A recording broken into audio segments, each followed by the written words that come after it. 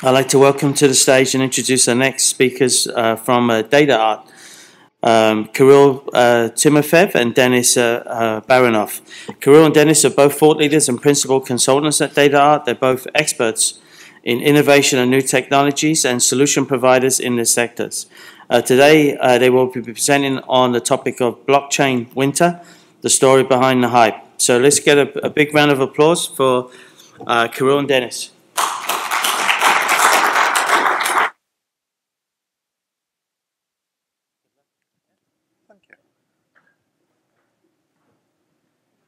Hello everyone, thank you for coming. Second day, it's usually not so easy to do. And yeah, we're here to talk a little bit about blockchain. And you definitely have 1,000 of people around you who talked about blockchain.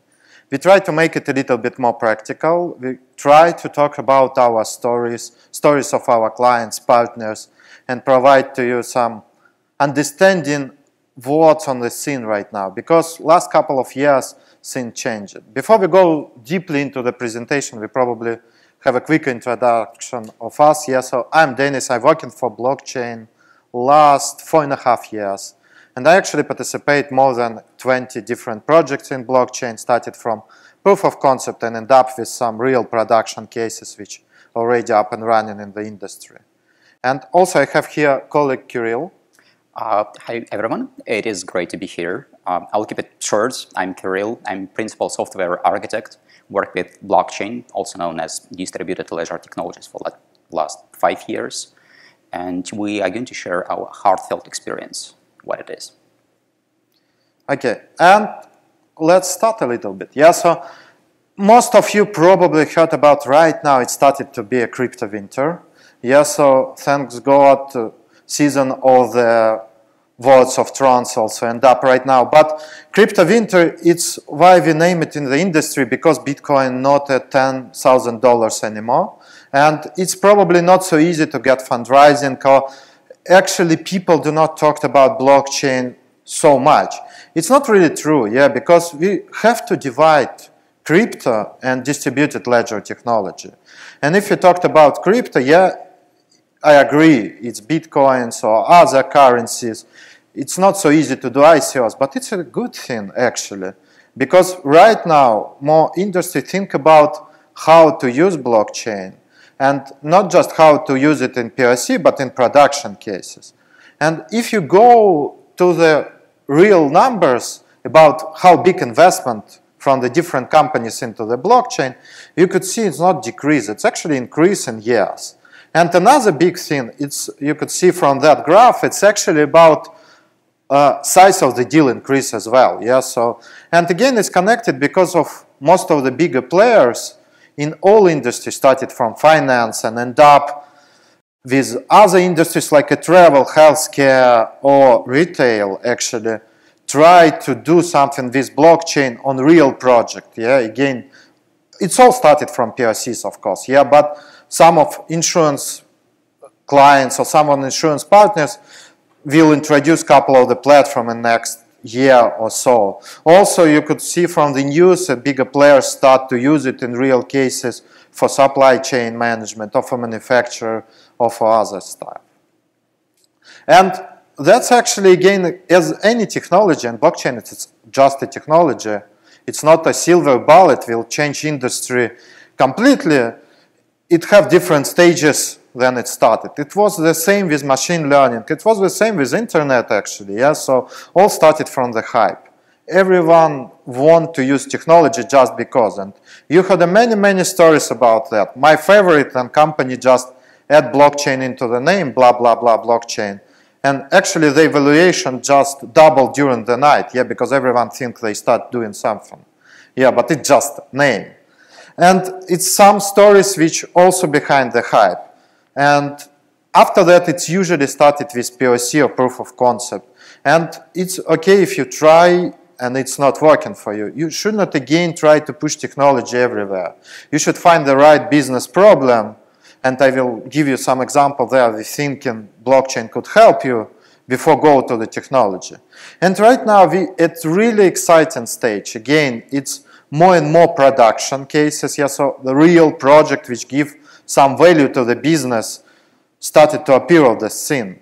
And somewhere in the future, blockchain would be just one of the technology, again, as cloud right now, one of the technology, or I don't know, machine learning would be somewhere in future, or quantum computing would be the same. And before we go deeply into the cases, I do want to give just really basic what is blockchain. Probably everyone know, probably some do not. Yeah, so blockchain is just distributed ledger technology. Yeah, so in simple terms, you probably could think about it as a distributed database, and it have one really important thing inside. It's provide to you immutability. And again, right now, because we're not on early ages anymore, some of that parameters or some of that properties could be disappear from one platform to another.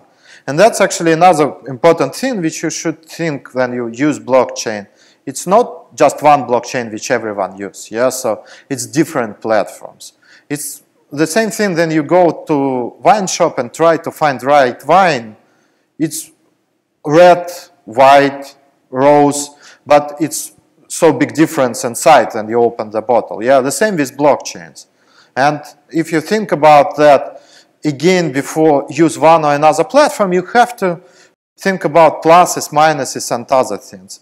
Because, for example, Corda right now quite popular in finance, whereas blockchain originally, and other platform could be popular in other cases. Yeah, Hyperledger used quite a lot for supply chain management right now. And here, because I promise it, I don't want to talk just about theoretical things. We want to talk a couple of stories, couple of examples. Yeah, so not all of them would be great. Some of them could be ugly, but we try to show up you how and why we could use technology. And we definitely will give you a couple of good stories as well, because if stories all would be bad, it's probably you should not use blockchain anymore. First of all, as I said, blockchain is a technology, and you definitely could do selfie with MacBook. No one could say you could not, yeah, but it's not easy. You have to have that really nice thing for selfie and other things. And blockchain the same, yeah. So, and in most cases, then you think about, I want to start use blockchain, probably you should stop and think, can I use just database, yeah? Because database in 90% cases could solve your problem. You should start think about blockchain if you have something what on that slide and probably on another hour slides. Yeah, so for me, in most cases, blockchain should be used if you have or you want to have some distributed acknowledgement mechanism. Yeah, and you have counterparties which believe it each other, but not fully. Yeah, I could give you an example. For example, if we talked about Lufthansa and they use blockchain for one of their POCs, they actually think about parts of aircraft. They could use central database for history of the parts of aircraft. But again, in some bad cases, probably information here could be changed. No one say it could be, it will, or done already, yeah, but it could. And they could use blockchain and provide nodes for external people to guarantee that will not happen, yeah. Or you have some contracts and you have some information which you want to share it between contracts. And you have all that contracts on paper, but again, go through all workflow process, and I will give you example from insurance industry later. It would be not easy. Second thing, it's actually, when you want to have unchangeable audit trail, it's quite simple, yeah, so it's main thing which blockchain could provide you. You could use some contracts for automation. You could use workflows for automation as well, yes. So it's also based, if your automation want to be based on some unchangeable rules, it's probably a good idea. And again, last, but it's still here, it's if you want to create your new cryptocurrency, money, or alternative assets. It's quite popular in finance right now. For example, in Switzerland, you could have your shareholder list in blockchain, yeah. So it's fully legal and you could use it for your shareholder votings and other stuff. And you could use cryptocurrencies or your money things around that. And here we probably go to another case. Thank you, Denis, for the introduction. Oh, you're right? That's usually happen with me. So everything is fine until it is not. I hate when it is put that way. And I've been questioning myself a lot. Can we do something very simple? Something as simple as brush your teeth every single morning, can we make a very simple step to help your friends, to help your relatives, to people who realize that they need help, to other people who don't really know that they need help? And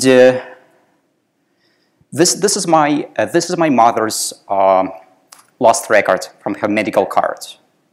She passed away 6 years ago. She'd been fighting with cancer for a long time. Died in 2013.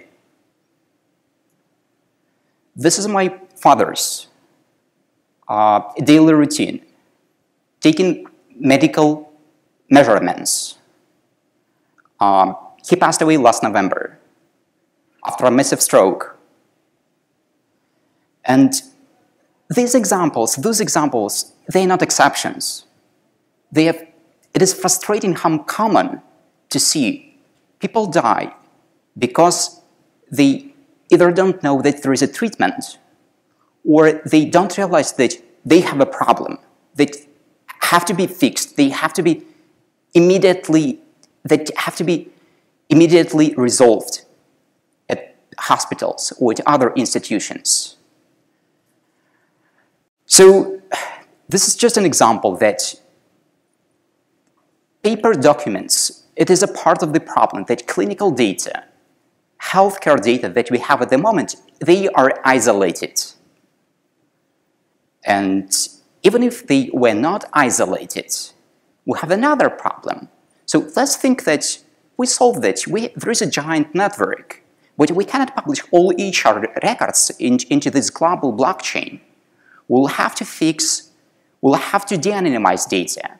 We'll have to go through some extreme linking and referencing. But this is not the end. So let's assume that 2 items have been fixed. There is also no global protocol that allows us as human beings, as current patients or future patients, to effectively collaborate with each other. And I think this is a part of the bigger problem.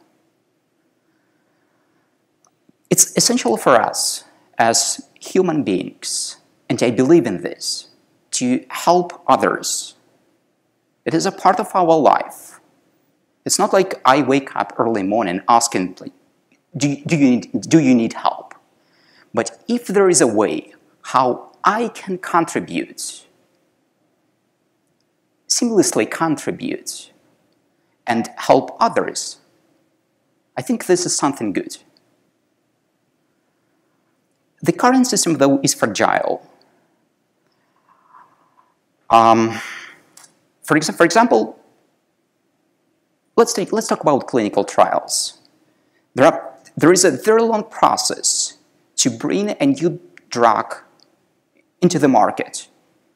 There is a recruitment process that you'll have to go through. You'll have to verify. There is a compliance and some other crazy things that you'll have to go through. But on a patient level, what matters most is you must be aware that there is a clinical trial that you can contribute your EHR, or you can find a treatment.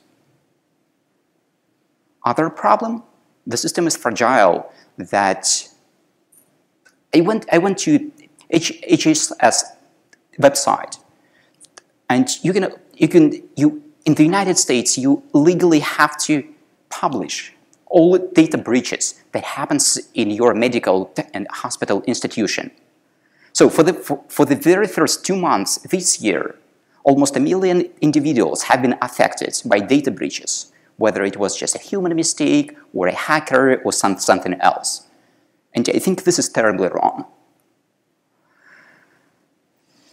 Denis already mentioned that with blockchain, this is a problem first of all. When we say blockchain, we're not just saying that this is a convenient technology, although it is. We're saying that we have to think through the problems. We have to identify a use case first of all. And this is a game changer for me. Now, we're not talking just, let's take Java, let's take .NET technology, let's take something else and create a solution. We take a step back first of all. We take a step back, we see that there is a problem, that there are some stakeholders that completely agree and aligned that there is a bigger picture that needs to be fixed. And after this, if it is going to be blockchain, excellent, we can do this. If it is not blockchain, again, this is a problem-first approach. Let's identify what is the issue and cohesively, small steps, fix it.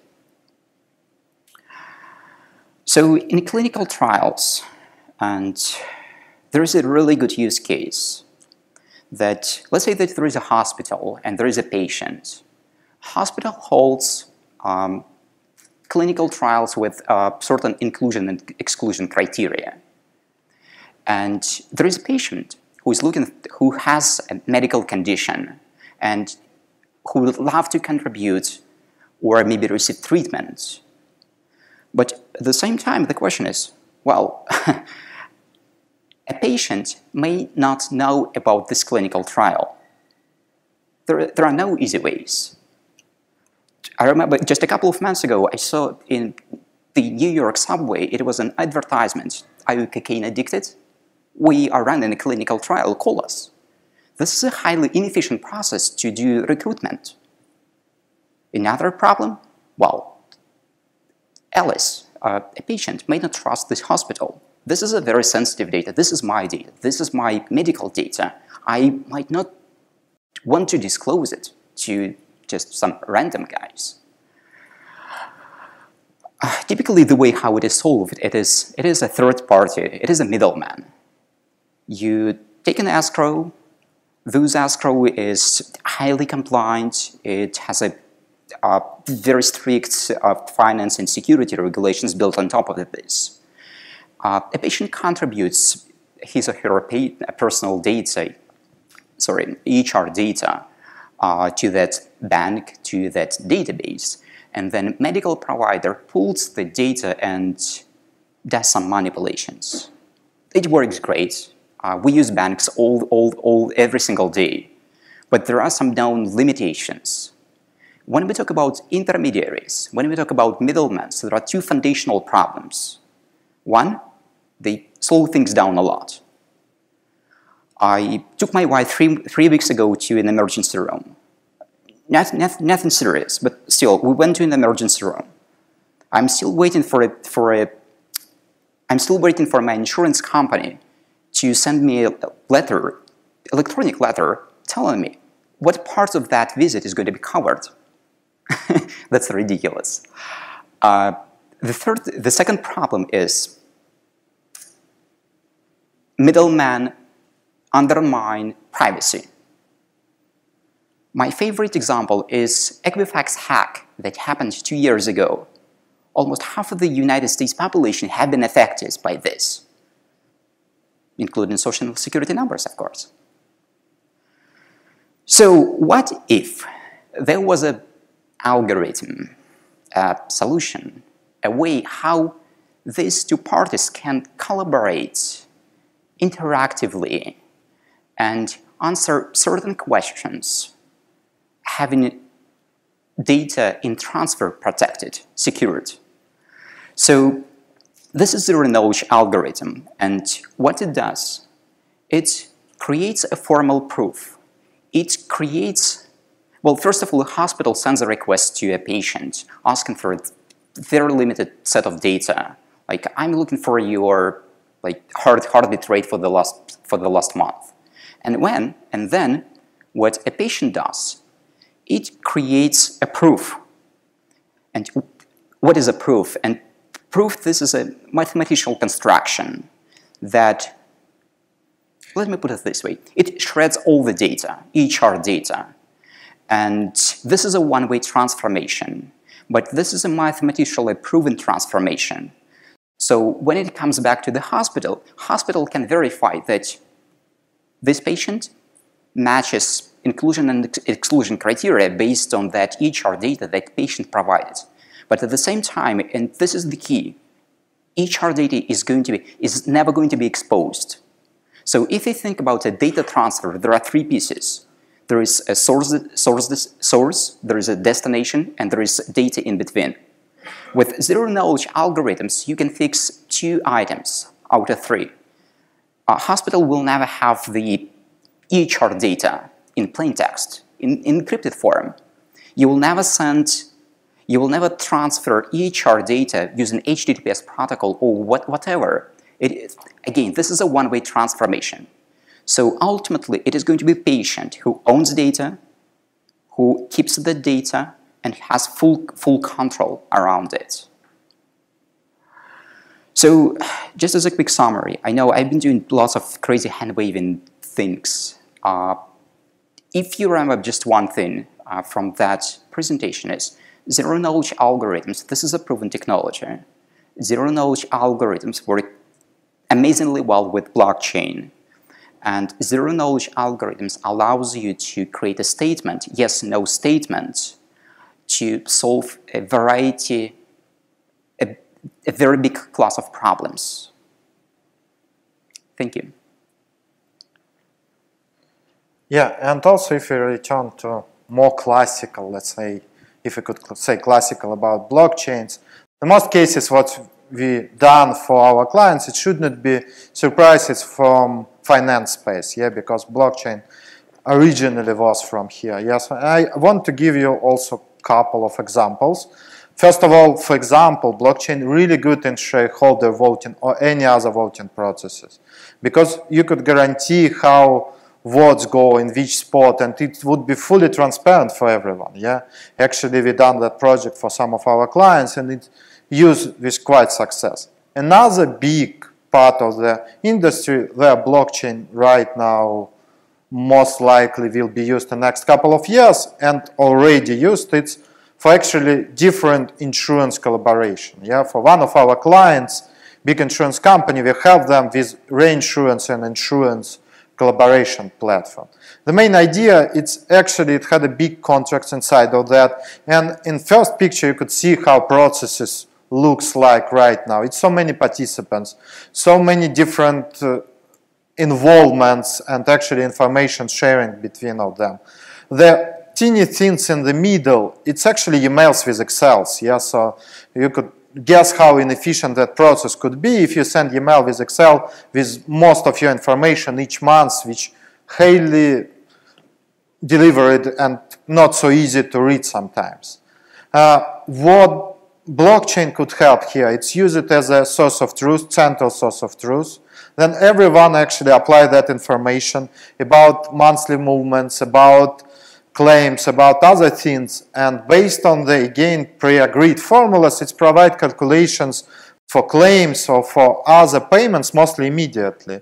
And you have full audit trail. You could easily use blockchain right now also because it's on clouds. Yeah, so you should not go to and try to create network by yourself. Yeah, so it's the same as a machine learning. Right now you could go and spin off your blockchain network mostly in minutes in any major clouds. Amazon provide that, Azure provide that, and other major cloud providers give you possibility to do that. So experiments and tries, it's easy to do right now. And here it's again, I could sound so obvious, but start from the business problem. Try to find the business case, and after that try to find the technology. And as soon as you think blockchain could be good for you, do not try to create the program from the scratch or immediately do the big one. Because blockchain is still research and development. It's the same actually as other technology, new technology, and you should try and show up it will work in your environment. Because blockchain, it's not just about technology, it's also about communities, how you will manage community. If you have no community or you have no so many participants, it's actually useless because you should not have distributed environment. And you could reuse your old ecosystem. Do not try to eat elephant immediately, eat it by pieces. Yeah, so you should try to use your ecosystem as much as you can. And again, if you're already in cloud, you could easily to reuse it because you could use the same cloud and blockchain. And some advertising, call us. We've done so many projects. We know about that. And probably not just us, but other consultancy also. It's not so easy to start by yourself. All IT guys would be excited about blockchain, most of them as other technologies, but probably to not start from the scratch sometimes. And before we close, it's also really good comics about that. Yes, so you could use blockchain, you could use machine learning, you could use any other technology, but you should not stuck on one of that. Yeah, so all of them provide you different possibilities and different pluses and minuses. Experiment, try to find something new, and it definitely will increase your business efficiency or revenue or other things. And yeah, that's actually it. Thank you so much to be here, to be with us. And I don't know, do you have any questions? It was a slide for these questions. A lot of news about blockchain in the food industry and traceability. What are your thoughts on the use cases there? Have you seen any good use cases for blockchain? Yeah, we saw in some, not in real food industry yet, yeah, but for example for wines, yeah, for wines producers, we had a couple of companies which we work with, yeah, so they provide information about if you bought some wine and you move it from one place to another, you have to guarantee temperature and other things during the way, yes, and you could combine actually blockchain and IoT devices and save all information about from the way, yes, so you guarantee your end-up customers how it will work. Yeah, also, again, not in food industry, but it's some supply chain, yeah, so you could do some tracking for the drugs and other stuff, yeah, so and it could be the same cases around that.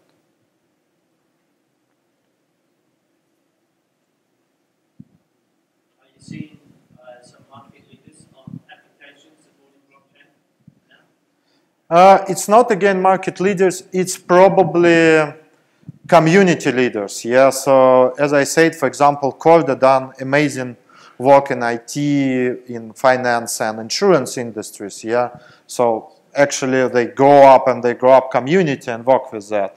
And other players as IBM who create Fabric, Hyperledger also work with communities, yeah, so it's more about community and around blockchains.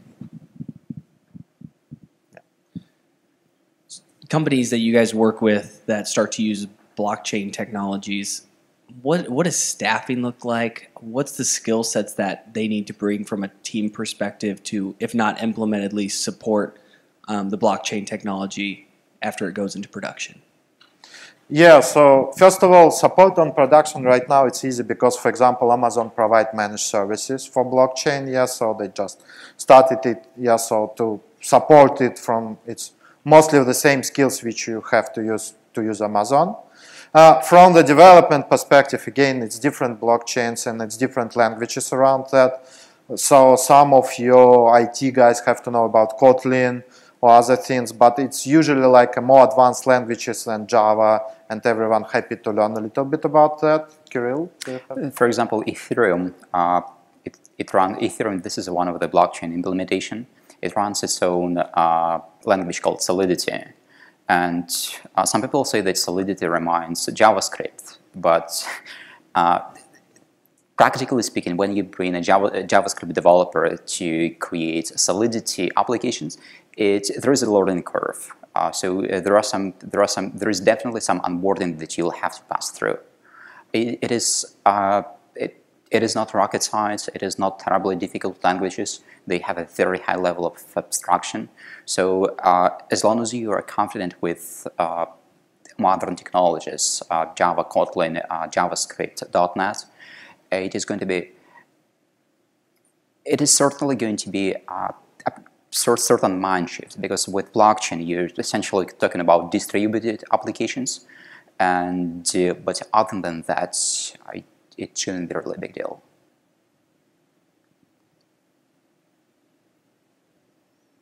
One last question. What do you see in some of the, we have several blockchain, I would say, early type of initiatives that have gone on. What do you see in some of the business justification to invest in these type of large-scale programs, interfacing with SAP, doing some of these type of ledger integrations, and just the expense of setting it up? How are you seeing businesses justifying the expense? Again, as I said, you have to have some good business case. Most of our clients usually build business case around that. And if you have a business case with positive cash flow, yeah, not just idea which you want to implement, but some impact to the business which you could calculate, it's easy to predict. Yeah, so you're definitely right. To create some tangible project, it probably could be around $1 million, but if it will give you a couple of millions in future, and you have it as a business case, it's not a bad thing. Yeah, so, and also you're absolutely right, most of the major players like SAP or Salesforce or other guys experiment with blockchain as well. Yeah, so they try to include it into their platforms, and it also provides any other possibilities to see how it could be. I'll give you another example. So cryptocurrencies and Bitcoin, the blockchain started with cryptocurrencies as a digital money solution. And the promise was when I send you $1, it is important that I still own this dollar. The tricky part is we already have banks. We use them every single day, credit card payments, etc., etc., etc. And in reality, there is a massive resistance if you try to replace something that works, things the way they are for a reason. So if there are no good business driver, just bringing a blockchain technology to substitute something existent, typically it is going to fail. To start something from scratch, it is going to be a completely different dynamics. Okay, thank you everyone, and if you have any other questions, we will be around. Thank you. Thank you.